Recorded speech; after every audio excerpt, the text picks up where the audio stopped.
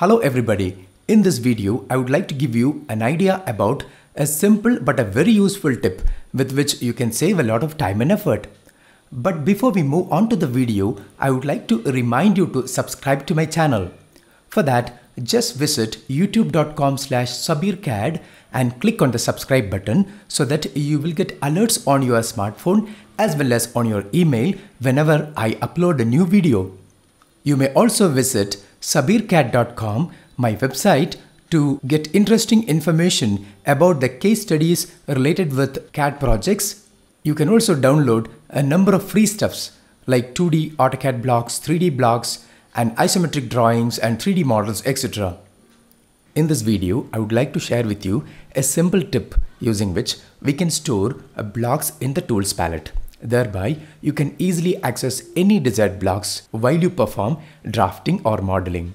You know that blocks can tremendously improve the efficiency of your work because these objects will not only let you combine more than one objects into a single object, but you can perform any last minute changes using the concept of reference editing. And you can also give some additional functionality on these blocks using the concept of dynamic blocks. Please click on the upper right corner of this video if you're not familiar with the basics of blocks. I also presume that you have a basic idea about the tools palette. If you're not familiar with the tools palette, please click on the upper right corner of this video to get a basic understanding of the concept and application of tools palette. Now, let me come to the subject. Here, I have two drawings opened. In this particular drawing, I have created a number of blocks. Now, if I go to Insert tab, and if I click on the Insert command, I can see the pictorial representation of all the blocks which I have created in this drawing. Now I've got one more drawing opened, and even in this drawing, when you go through it, and you can see that there are a number of blocks created. So these are the blocks. But you will get the real use of blocks if you can make the best use of these blocks in any drawings. There should also be a method by which you'll be able to share these blocks with your friends and colleagues. And that is done with the help of tool palettes. Now let me just open this file. It's a blank drawing. Now I'll press Ctrl 3 to get the tool palettes. Here I'm going to create a new tool palette in which I'll be storing all the required blocks. So I'll just right click here and just click on New Palette, and I'll call this palette as My Blocks. You can give any suitable name. Okay, this is the palette. It's an empty palette right now.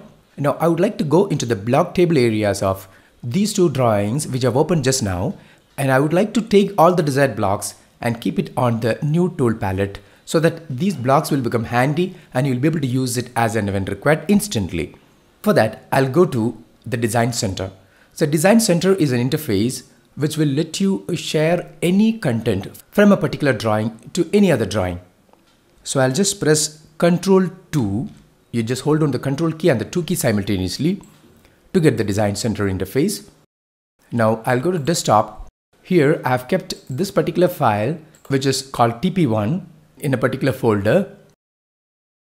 When you double click on the drawing file, you will see all the table areas.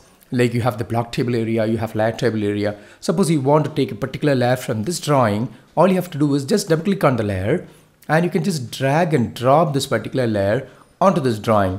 Suppose I want to take the landscape layer, so just drag and drop it here. And now when you look at the layers palette, you can see that the landscape layer is created automatically with the properties given.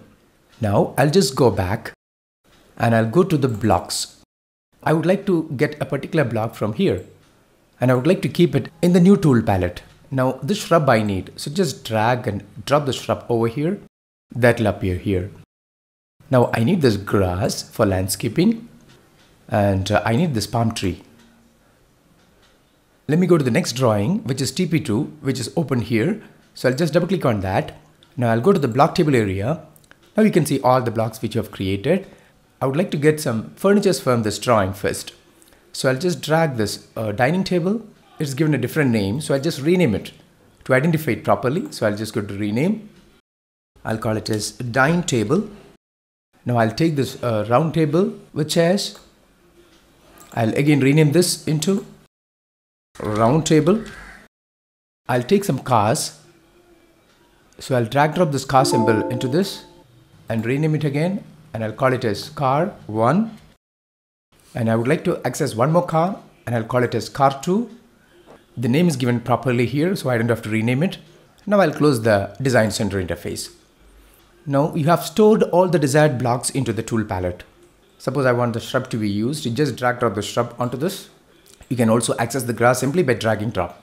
Now this tool palette which you have created can be shared among your friends and colleagues. So please go through my video on tool palette, which you can get by simply clicking on the upper right corner of the screen if you're not familiar with it. I hope this tip will let you save a lot of time and effort.